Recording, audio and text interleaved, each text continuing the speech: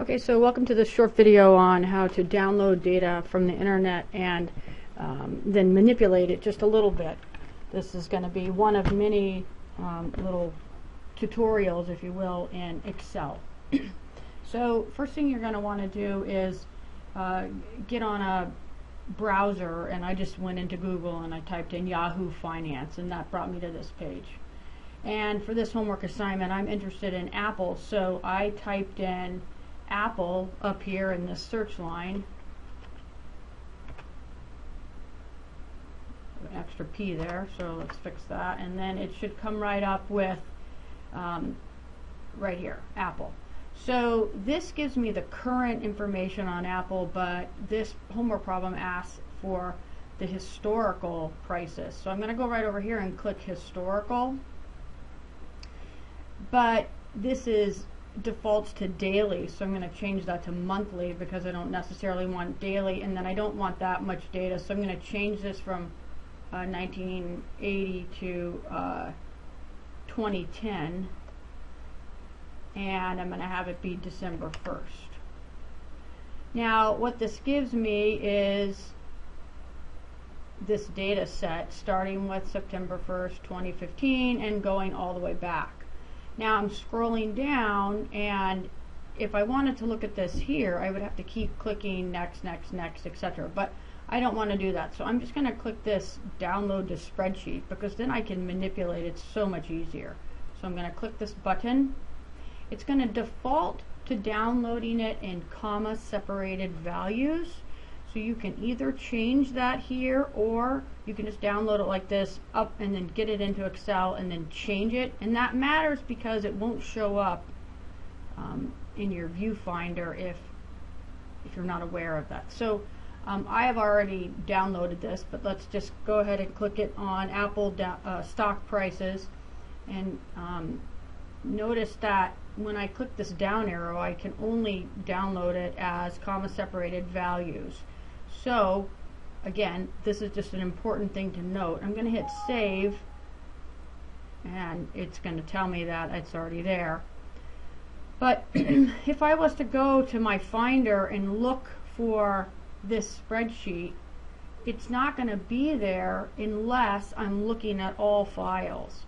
So it shows up here because this is all files, but if I went into Excel, it wouldn't be there. So if I'm here and I go to open and I go look where it should be, it's not going to show up there. That's because it's a comma separated file. And you know, I don't want you to get this far and say I can't find the data, you know, I downloaded. So here we are with our data, and I'm going to use this to teach you a variety of Excel sort of basics, and you can take that for what it's worth. But the homework assignment asks you to create a table. So essentially what you have here is a table. In my mind, it's a table that has a little bit too much data, because we've got monthly stock prices for the last 5 years for Apple, and we have all these different formats, and we've got all these decimals, etc. So the first thing I would do when I would look at something like this is I would get it all in a similar format, because I can't stand looking at all these decimals. So I might highlight this and then hold down the Control Shift and the down arrow, and that will highlight my whole segment of information, and go up here and change my decimals. So start by increasing it and then decreasing it down to say 1 decimal, and that just cleans it up nicely, and centering it probably. And then another thing I would do is, for this exercise, we're really only interested in the closing price. Not all of this other stuff doesn't really matter to us. So you might delete these columns, whatever. For now, I think we'll keep the volume, and we'll, just to give us more data to work with, and we'll hide these. So I right click and I hit hide, and now I've got a little bit more manageable group of data here. And because volume really can't be in decimals there, I'll probably just go ahead and get rid of that. Again, I have to highlight it the same way and get rid of those decimals because I don't really care about it. And because it's volume or numbers of something, I think my preference would be to have it with some commas in it. So I click on this comma, and again, I'll get rid of the zeros. And to me, that just makes a little bit more sense. So we're looking at the data, and what we want to do is create subtotals. And creating subtotals is relatively easy, but we need some definable characteristic. And what I'd like to have is subtotals by year, because that seems useful to me, or averages by year. But in order to do that, we have to do a little bit of manipulation with Excel in order to get the year to come up, because we won't be able to do subtotals with it the way it is, because it only allows us to subtotal by a whole column. So we wouldn't be able to subtotal by year because Excel doesn't understand that 1 September 15 is different from 14 or 13. So just trust me, it won't work. So we're going to first unhide our cells there, and we're going to insert 4 cells. So I'm right clicking as I am coming up with this stuff, and now I'm going to highlight this column, and I'm going to go up here to text, first data, and then text to columns. Click on that, and it's going to give me a little box where I can choose if I wanted to do delimited, which in this case I want to, because I want to choose the character by which I separate the column. So I'll go to next, and then here it'll probably have comma clicked on yours, but you're going to need to click other, and then I just typed in a / because that's how I want, excuse me, I'm going to type in a dash. It did have a / I changed the format of it. If yours still has a / because that's how it was downloaded from Yahoo Finance, then you can just put a / there and it will work the same way. And then hit next. Let me see here. I think maybe it wants me to put that. Okay, so a / either way, next, and then this is what we're after right here, but you may not see that when you click finish. Indeed, I don't see that, and that's because of the format of the cells. So what we're going to do here is highlight these cells, and we're going to change the format of them, and that should come back the way we want. We're going to change it to a number format. So now you notice that we've got years, and we have the day and the month, but we don't really care about the day and the month, and then we have the original date back here. So we're going to just change the heading of this column to year, and this one to day, and then we'll go ahead and get rid of these 2 extra columns and go back ahead and hide these because we don't really need to mess with them. So now what I'm going to do is create some subtotals so that I can actually do something with this data, because right now it's kind of cumbersome the way it is. So I'm going to go to up here to this tab called data. You're probably on the home tab now, so you're going to want to go over here, click data, and that's going to give you a whole slew of choices. So I'm going to slide this over so you can see this subtotal. I'm going to click on subtotal, and it's going to say, oh, you dummy, you forgot to highlight what you're interested in. So we're going to go back over here, and we're going to highlight, once again, we'll do the top row, we'll hit shift, control, and the down arrow, and that will highlight all of it for us. And now we'll go into subtotal, click subtotal, and that's going to give us this box.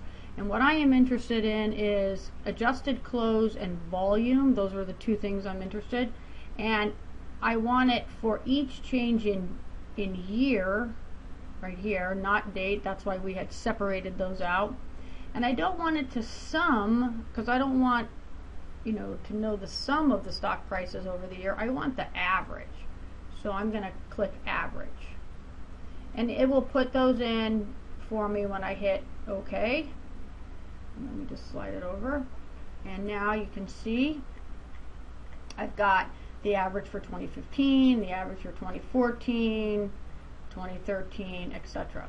So now what I want to do is just copy my averages over so I can make a little graph, because that's what I asked you to do in the problem. So we can collapse this down, but another way to do it is to just highlight what we're interested in, that first row, then come down here, hold down the control key, highlight there, come to here, highlight, again holding the control key down, and then hit Control C, roll back up, and we're just going to place it right here, paste special. We want to place just values. If we hit this paste, then we run the risk of not getting the right numbers. So we're going to paste values, and in many cases we end up with garbage. So let me just slide this over here for you. And indeed, we've got some kind of garbage looking numbers there, and that's just because of the format. So we'll go to home, and we're just going to change that. So we've got the commas in there, so volume makes a little more sense to us. And again, we've got all these decimals, so we're going to get rid of those because we don't need all those decimals. We'll get it down to 1. And let's go ahead and label it. This is average stock price, annual average stock price, and then this is average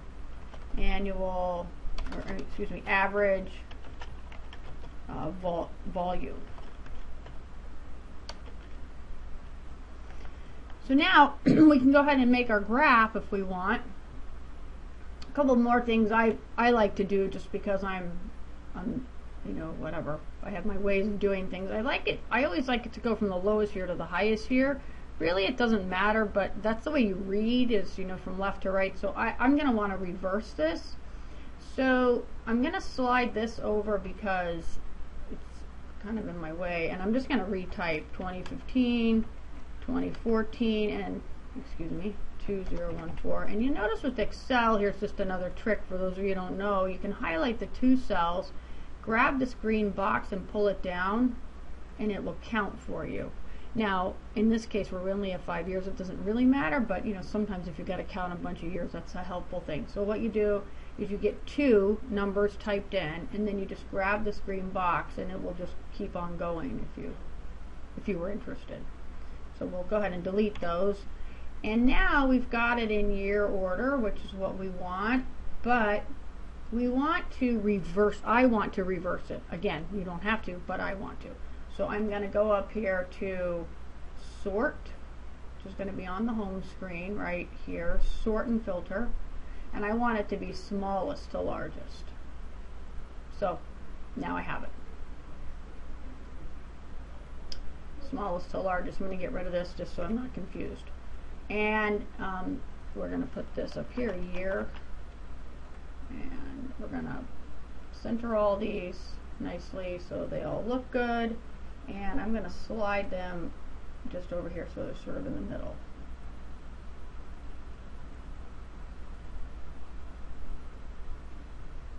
Another thing I'd like to do, I'll just show you, is I'm going to wrap the text so that I don't have to make my cell so wide. So I'm going to go up here, click wrap text, and what it will do is it will allow the words to be kind of on top of one another like this: average volume, average stock price. Just another thing to know about Excel. Alright, so now we're going to make our graph. So a little like the graph I had you do last night, this is a graph that is probably best depicted as a scatter plot. So when we make a graph, the first thing we do is highlight what we're interested in. And so we highlighted it. Then we're going to go up here to insert, and we're going to choose the graph we want. So many of you last night chose this line chart, but you don't really want that. In this case, we want a scatter plot. So we're going to choose scatter plot, and we'll just pick this one because it's right there at the top. Now, the problem with our scatter plot is these numbers are of very different scale, right? Stock price is in, you know, whatever hundreds, and this is in millions. So we need to change one of the axes. So the way we do this is we want to graph it so we've got volume on one axis and stock price on the other with years at the bottom. So I'm going to move stock price to the right axis and leave volume on the left. So the way we do that is we click on these orange dots, any of them is fine, and we're going to right click and we're going to tell it that we want to format the data series. And when we click format data series, we get primary and secondary axes as an option, and we want to change this to secondary. And when we change it to secondary, notice how it moves it. This is a really important skill to have. Now the next thing we want to do is get rid of these decimals down here, because you know we don't have parts of years. So we're going to click on that, and that's going to bring up this window over here that I need to get into the screen. So here we go. Now you can see it. And we want to click on these little columns there, and we want the minimum to be 2011 and the maximum to be 2015. And it's going to keep on with these decimals until we go right down here and say right here, number, and that will give us the opportunity to change it.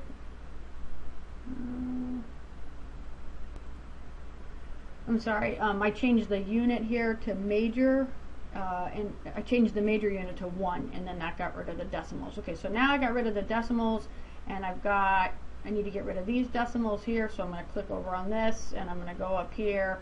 Another thing I want to do is adjust the scale. Right now it's a little too high, it goes up to 140, but really the highest number is 120, so we could change this to 122 and that'd be fine. And the minimum doesn't really need to be 0. It certainly doesn't need to be negative 18 because nothing really goes that low. So if we change it to say 30, and actually I'm going to change this to 120 just to make it round.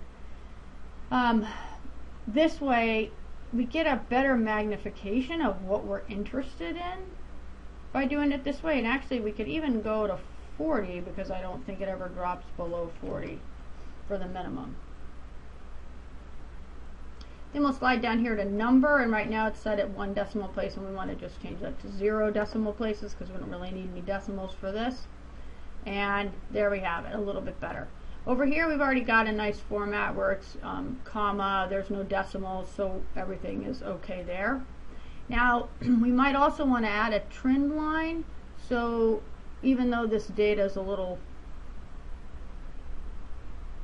curvy, I guess I should say, we can go ahead and add a trend line, linear trend line, and you see what happens there. It'll just minimize the distance between the points, and then we'll add a trend line here, and there you have it. There is our Apple graph, and we might want to change the title and call it our Apple graph. Apple graph of volume and stock price. And there you go. So there's another little tutorial on, you know, making graphs and that sort of thing. And then finally, to insert it into Blackboard, or insert it really into a lot of things, I have found the easiest thing to do is to use the snipping tool. And now if you're working on a Mac, it's not called the snipping tool. I think it's called the cutting. I'm not entirely certain, but there is a tool on a Mac. I am certain of that. So what we want to do is we want to save this diagram so we can insert it into the discussion board in Blackboard. So what we're going to do is, on my machine, it's the snipping tool. So I'm going to grab the snipping tool, and I'm going to highlight what I'm interested in, which is my little thing here. And then I'm going to go up here and I'm going to save it as a JPEG file so that it will work. And I'm going to give it a name, and I'm going to call it the apple graph because that's what it is. And I already saved it once before, so I'm going to call it 0.1. And I'm going to put mine right on my desktop so that I can easily find it. And then I'm going to close out of it. Then on Blackboard, which I have open behind this, so let me just switch over there.